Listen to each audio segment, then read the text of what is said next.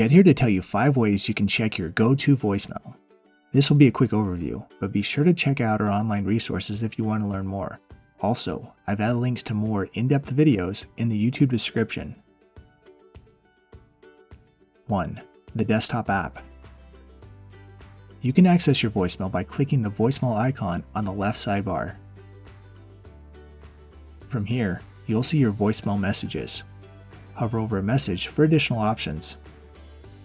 2. The mobile app. The app functions the same for Android and iPhone users. Tap the Voicemails tab. From here you can see your voicemail messages. Click on a message for additional options. 3. Dialable shortcuts, which are also known as star codes. Most business phones have a voicemail key that you can press to access your messages. However, for those that do not, you can use one of 2 different star codes, which are dialable shortcuts, to access your messages.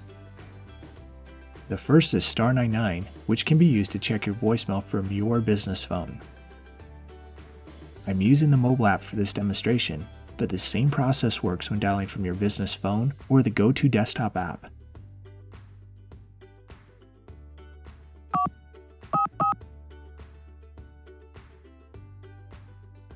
Password.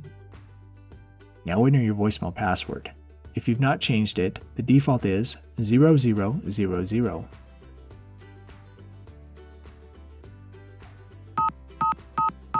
You have 1 new and 2 old messages. Follow the menu prompts to access your voicemail messages. The second code is star 98, which allows you to check your voicemail or a shared voicemail box from someone else's phone in the office. Dial star 98. Mailbox.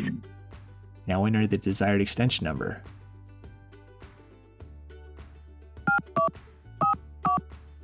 Password. Like before, enter your voicemail password. You have 3 new messages. 4. Email the voicemail messages to you. GoTo Connect users can enable a setting to have their voicemail messages sent directly to any account they specify. I've already logged into the desktop app, and this is the home page. Click the profile picture in the top right corner. Select Settings. Select Voicemail from the list of options on the left-hand side. Click the checkbox here and then provide the email address you want the voicemail messages to be sent to. The first checkbox enables you to be notified when you receive a voicemail message, but this second box allows you to send the messages to your account. Any changes you make on this screen will be automatically saved. 5. Remote access. You'll now want to dial your extension. Some people have their own phone number and can dial that. If you only have an extension, dial your company's phone number and then dial your extension number when the auto attendant message begins to play. Thank you for calling. To continue this call in English, please press 1. To continue this call in Spanish.